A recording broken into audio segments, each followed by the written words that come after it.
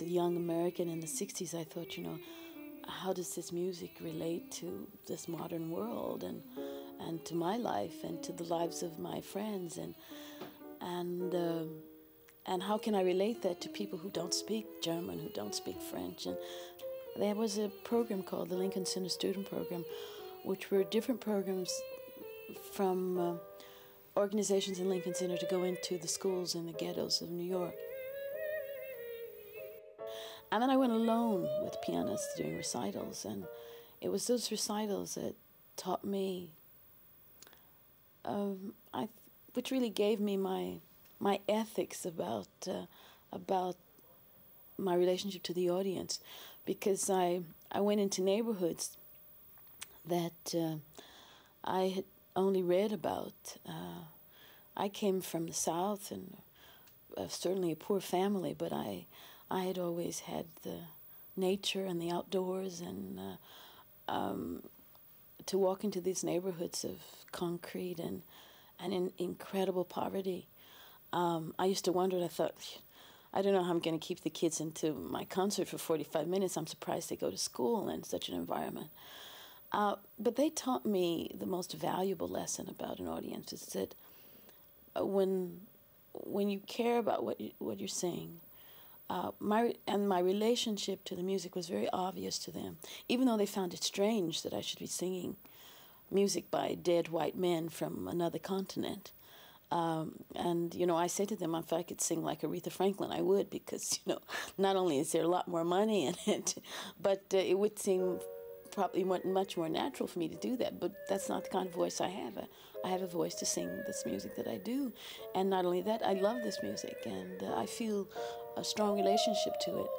And I was able to hold them, you know, for my 45 minutes.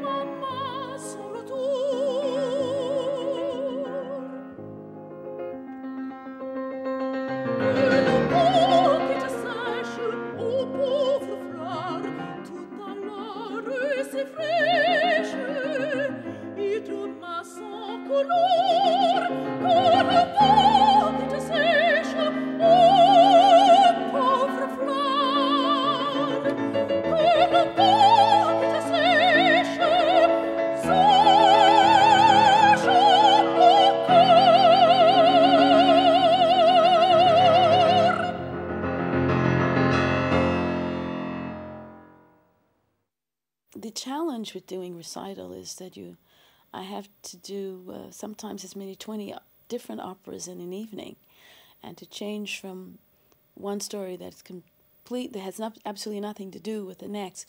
But what I love to do is to put the listener on a journey, an emotional journey from one song to the other that sort of builds until the end.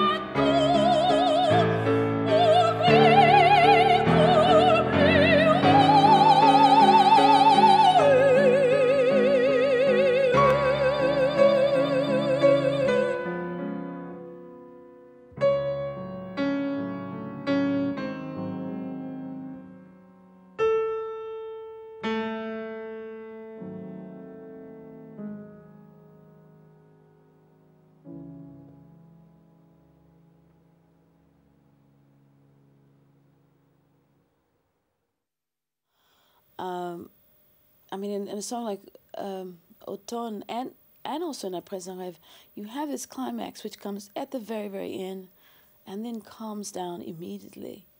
So it's sort of this withheld emotion that's, I think, that is very strong and sometimes much, much stronger than the extroverted emotion.